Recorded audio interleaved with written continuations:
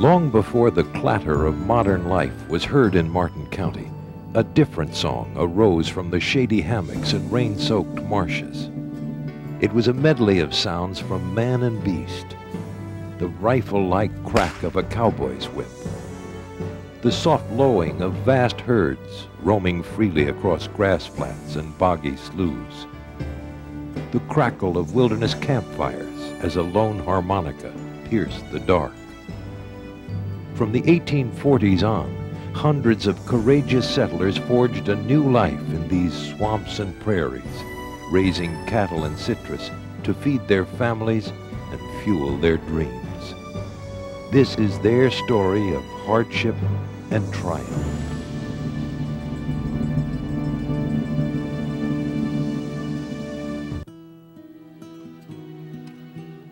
The wilderness that became Florida had sheltered the A's and other native tribes for centuries before Spanish explorers arrived in the 1500s. But these conquistadors brought two legacies that changed Florida forever: the long-horned Andalusian cattle and the tiny orange seed. The Spanish eventually abandoned this mysterious land, but their free-roaming cattle remained, and native Indians scattered orange seeds deep into the Florida peninsula. By 1817, Florida became known for the violent clashes between adventurous settlers and Seminole Indians who had migrated here in the 1700s. After the bloodshed of the Second Seminole War, Congress moved to encourage settlement by giving 160 acres of wilderness to any armed settler who could build a home, farm the land, and survive for 5 years. The new flow of settlers resulted in statehood 3 years later. In the 1890s, one of western Martin County's first settlers arrived by ox cart. Francis Marion Platt, his wife Annie, and their 4 children traveled from Pine Level near Arcadia, bringing their cattle in search of open range. They lived alongside the Seminole Indians on high ground in western Martin County. Francis named his tiny one-house town Annie after his wife. It later became known as Indian Town. Like many early settlers, they raised both cattle and citrus. A bad year for one crop could be balanced by the other. Together, they cleared the first road into Stewart, a twisting wagon trail, so that their children could attend school. Originally called the Stewart-Annie Road, it laid the path for today's State Road 76. Isolated deep in the wilderness, where survival relied on ingenuity and back-breaking work, the Platts found the open space frontier families coveted. These people, some of them still has the trait. They didn't want anybody living very close to him. If you was in 5 miles of his house, you were stepping on his toes, you better move further out. And they kept that going. His houses built all over Florida, and that was the reason they were built everywhere. Another Indian town pioneer in the late 1890s was Joe Bowers. Uncle Joe and his brother learned from the Seminole Indians to plant their citrus groves on the high knolls. They traded regularly with the tribe, which had settled nearby in a patch of oaks that is now Indian Town Middle School. There is a little thicket of oak, scrub oak trees there today, and the children now park their bicycles out there. But that's where the Indians settled. And Joe Bowers dealt a lot and traded with them. He had a little trading house. Parts of the Bowers Grove still exist today, as does another pioneer home built there a decade later. In the early 1900s, the Platts built a home in Stewart, bringing their children closer to school. The family's 2-story house, which also stands today, was a testament to the success these pioneers had achieved in the wilderness. Life in the Florida wilderness, whether raising cattle, citrus, or both, meant dealing with nature on her terms. Some of the obstacles and difficulties they had was lack of transportation, except by horseback or with an ox cart. The mosquitoes, the sandflies, and the horse flies. I guess the rattlesnake was one of the worst things, and then the high water. Everywhere they went, they had to swim their horses. Heavy rains and hurricanes, there was no warning like there is today about a hurricane coming. You had to watch the weather and just kind of go by feel. Florida's weather, notorious for its abrupt changes, dealt a stinging surprise to unsuspecting citrus growers. A cold snap in late 1894 was followed with a catastrophic freeze in early 1895. The only warnings were the train whistles, frantically signaling the advancing Arctic air. During the 95 freeze of February, a story's been told that a grower could stand in his grove and the noise of the trees splitting would sound like rifle shots. It was said that some growers, told at the dinner table of the impending damage, rose from their seats and left the state. Overnight, the Florida citrus industry was essentially wiped out. The turn of the century brought enormous changes to the settlement now known as Indiantown. A large company, Southern States Land and Timber, bought Indiantown and 2 million surrounding acres. Sawmills sprang up along the lake's shore, transforming majestic pines into railroad ties. Many families were supported by the sawmills, but the native landscape was irrevocably ravaged. By 1910, Southeast Florida was being hailed around the globe as a land of plenty. Here, it was said, novice farmers could plant orange trees and harvest their fortune. Investors who bought a 10-acre plot in the newly created St. Lucie Inlet Farms also received a free town lot in Salerno. Prominent Palm Beach attorney Charles Chillingsworth used the same strategy to create Palm City 2 years later. His Palm Beach Land Company developed hundreds of 10-acre farms and sent traveling pitchmen to find buyers. Many families, lured by promises of a cornucopia of abundance, settled in Palm City. They struggled mightily to clear their land and plant groves. But early 20th century technology was no match for nature. Back when they planted those groves in those years, we didn't have the St. Lucie Canal. They weren't in existence at that time, and we don't have all the didn't have all the modern conveniences that we have today. Florida's torrential downpours, periods of drought, and occasional frost proved overwhelming to the small family farmer. Many settlers put their last dime into the sandy soil, only to abandon their farm and return north with dreams and finances in ruins. In 1915, the United States Army began dredging an immense 25-mile-long drainage ditch from Lake Okeechobee to the St. Lucie River. The St. Lucie Canal was envisioned as a thriving water highway that would transform Stuart into a major port. This grandiose dream never materialized, but the Bessemer Company in Port Mayaca foresaw an equally promising use. Once water flowed through the monumental channel, it could be pumped onto thirsty groves along the route and offer precious relief for flooded pastures. It took 8 arduous years to complete the canal, but when water first gushed through the mighty ditch, it signaled the dawn of a new era in agriculture. For the first time, man was the master of water, and Bessemer was able to harvest the potential. As the railroad carved its way through cypress bays, swamps, and hammocks, the Seaboard Airline Railway made Indiantown their Southern Division headquarters. But the railroad's president, A. Davies Warfield, saw even more. He wanted to create a model city. As a crowning centerpiece, Warfield built the splendid Seminole Inn, with its pecky cypress ceilings made from trees in the Alapata Flats. He died suddenly in 1927, and the Seaboard Company abandoned his plans. Up until the 1920s, fate had been far kinder to the cattle rancher than the citrus grower.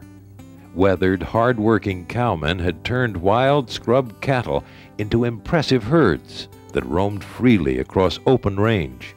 Each spring, the roundup, or cow hunt as it was called, started anew. Cowmen rode hundreds of miles chasing cattle out of hammocks and swamps while fighting off hordes of mosquitoes with homemade skeeter brushes.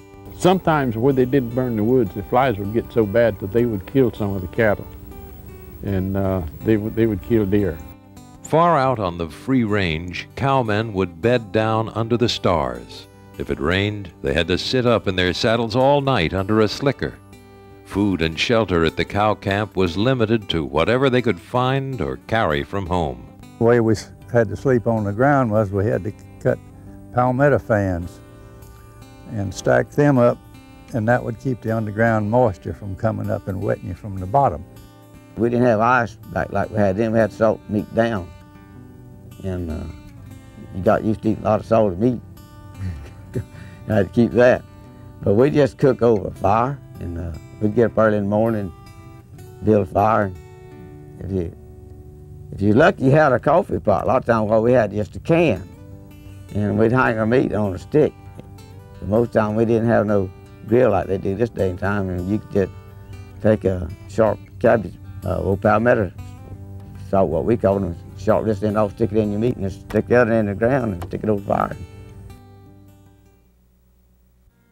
Cowboying was a rough and tumble job that required a level head, good cow sense, and the right tools: a horse, a whip, and a dog. Early settlers were able to make use of wild horses descended from those left by the Spanish. These were small, tough horses called cow ponies or marsh tackies. But a hardy horse was not enough to chase stubborn cattle out of the swamps. Cow dogs were essential to controlling wild cattle that could stampede or scatter at a moment's notice. In most of the places, the dog is a drive dog. Our dog is not that kind of dog. We can drive the cattle. We can't stop them. We got to have something to go up there to get ahead of them, stop them, because we can't outrun them to the cypress ponds and the boggy marshes and places. The dog has to go hold them up for you to drive it.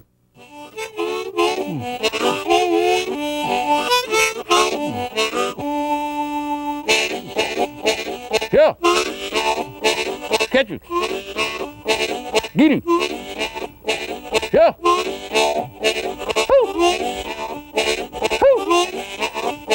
Old Blue struck his trail. Yeah. Get him.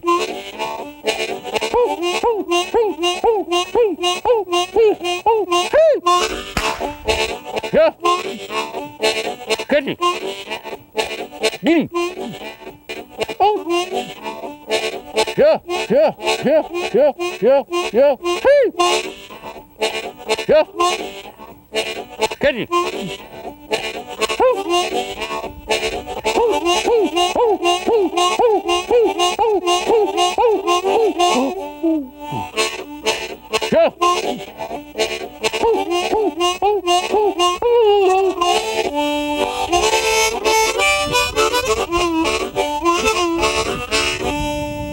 Treaty.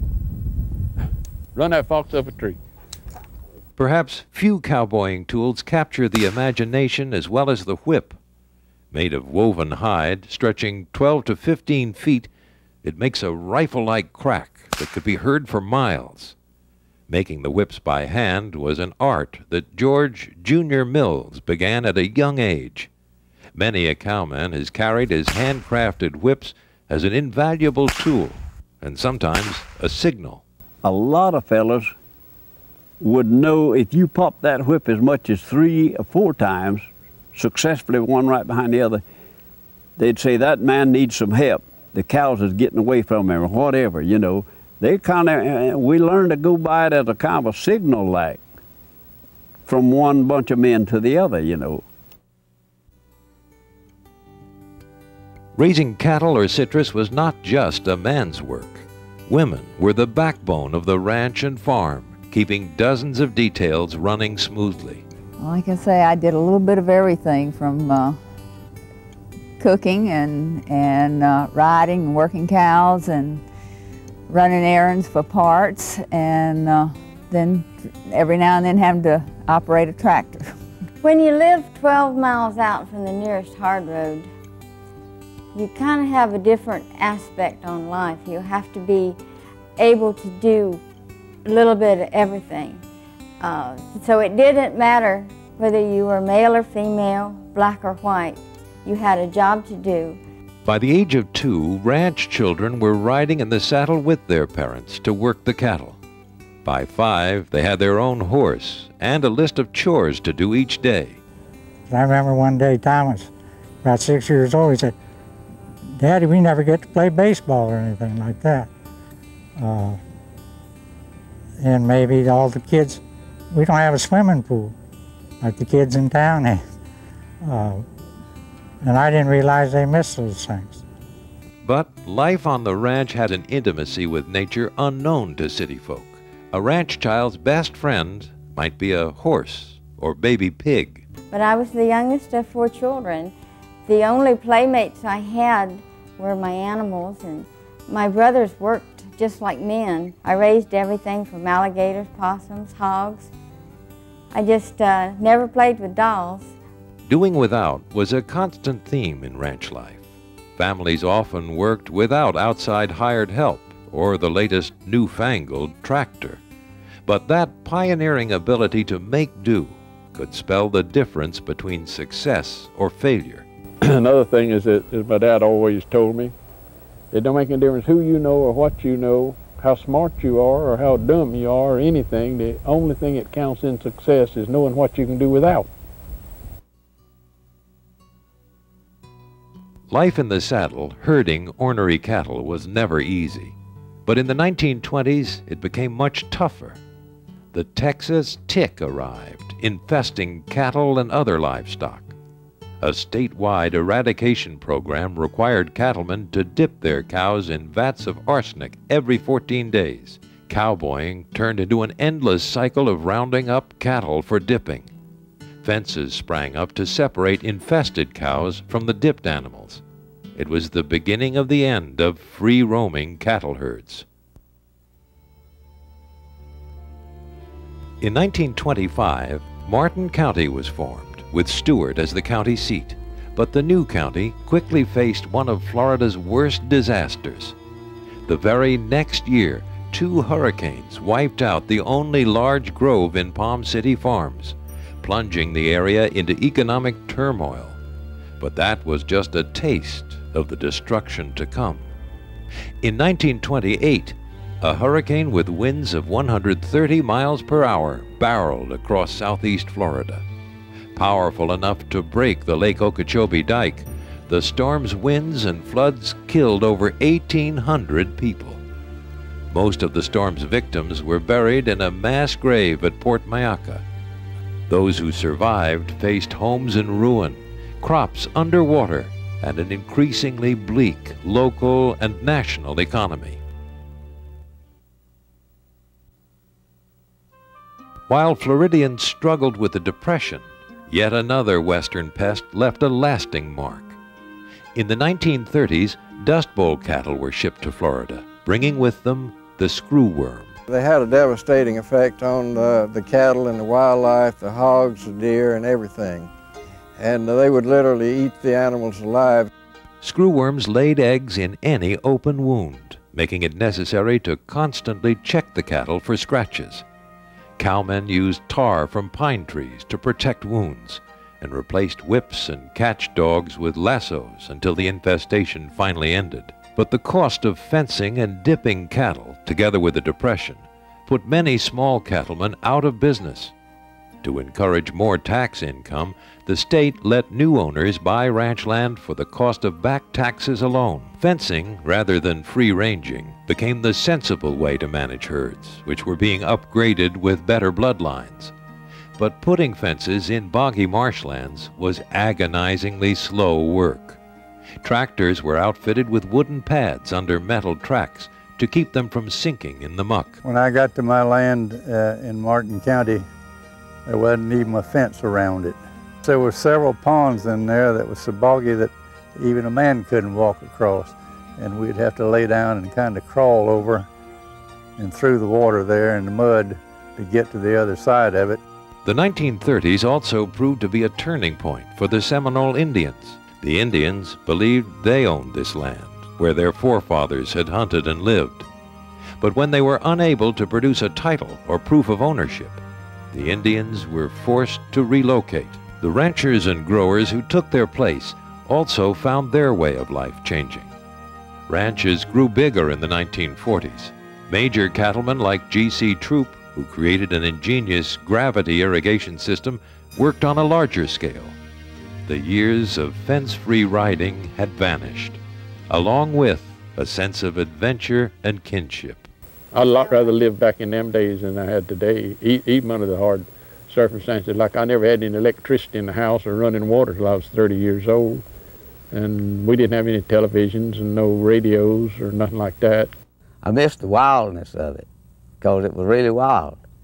And the cattle were wild. And a lot of your horses were wild. You fed everybody that came by.